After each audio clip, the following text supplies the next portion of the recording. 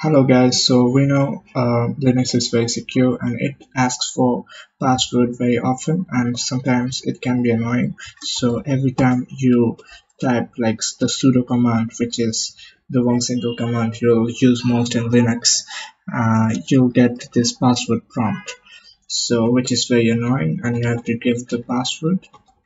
So this is very if you work a lot in Linux, this can be very annoying sometimes.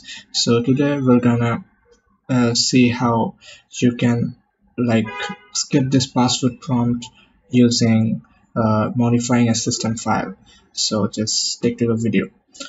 So first of all, type who am I.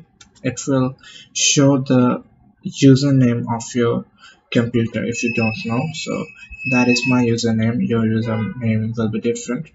Then you have to type sudo vsudo. Every command I use in this video will be down in the description.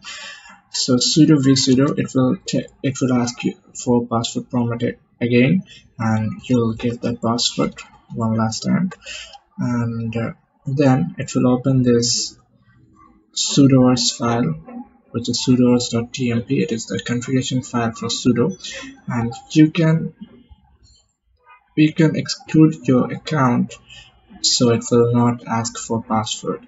So you will need this line, which will be in the description below.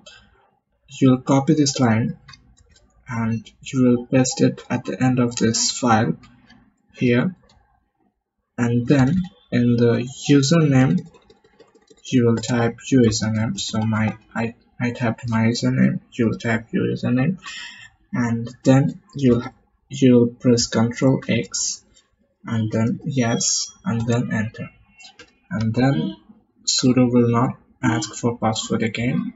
If we take a look at this sudo ls, it just bypasses the password for your account. Let's see another example. Sudo stop Perl. Yeah, it didn't ask for password.